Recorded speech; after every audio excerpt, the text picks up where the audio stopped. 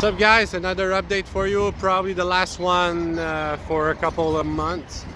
Yeah, I'm off the train in Montreal. Yesterday I got in Toronto at around 8 p.m. with a plane. Then made my way to the CPR just to make sure, just to see if I could catch a train to Montreal instead of hitting the Via Rail that was supposed to leave at 5 p.m. today from Toronto and get my wife to pick me up, so that just sucks. So yeah, I took well, it was 1:12 if I'm not mistaken. So I took 1:12, took about 12 hours to get to Montreal. Let's say about 10, but at one point we backed up like 15 miles, 20 miles. There was a problem with a switch, or anyway, that was just disastrous.